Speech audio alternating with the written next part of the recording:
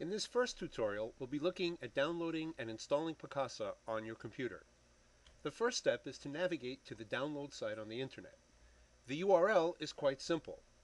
It's picasa.google.com. Keep in mind that Picasa ends with an A. Picasso, ending with the letter O, is actually the name of the great abstract painter Pablo Picasso. Picasa is the name of the software program in which we're interested. Also note that Picasa has only one S. That's a common spelling error. But in any case, if you enter anything close to the proper name in a search box using Google or Bing or whatever search engine you prefer, you'll get this page at or near the top of your hit list. Now, if you're a Macintosh user, there's a comparable page for you. You can see here that the page is virtually identical, indicating a download option for the Macintosh. Please note that you will require a Mac that's running OS X 10.49 or higher, and if you have an older Mac that's run by a PowerPC processor, unfortunately this software will not work. That's likely to be a relatively small percentage of users at this point, so I guess that's a good thing. We're working on a Windows machine today, so I'll switch back to the Windows download and click there, and you'll see it opens this setup.exe dialog box. We'll click Save File, and the download window shall open, and rather quickly the progress bar indicates that the software has been successfully transferred from the internet to your hard drive. exe is an execute file.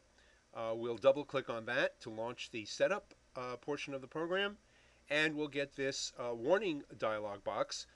On most Windows machines you'll get this unless you've turned it off, and this is because, as you're probably aware, the internet is rife with malicious software, spyware, malware, viruses and so forth. So you do need to be quite careful about what you permit to be downloaded from the internet onto your computer. But we can safely assume, I think, that Google is a trusted source.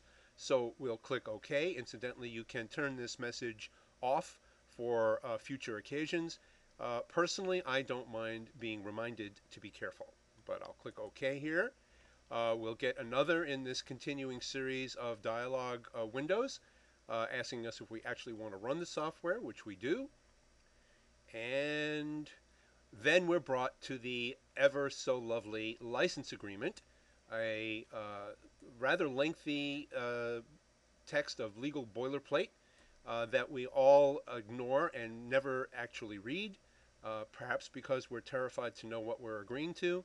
Nevertheless, if you want the software, you do need to click I agree and accept Google's terms.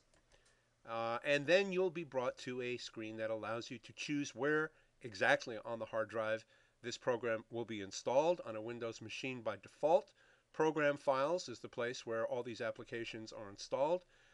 There's usually no reason to choose any other destination, but if for some reason you'd like this installed elsewhere, you can click the Browse button and install it wherever on your hard drive you might prefer.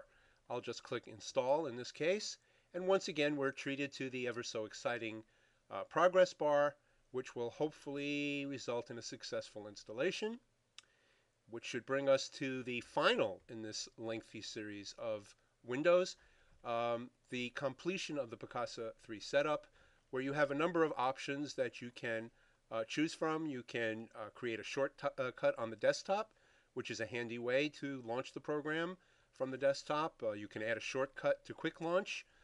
You can set Google as your default search engine in Internet Explorer, if that's the browser that you use, which many people obviously do. You can elect to send anonymous usage stats to Google, which helps them to see which features users actually employ and in what way, and hopefully compile statistics and data that will help them improve the program in the future.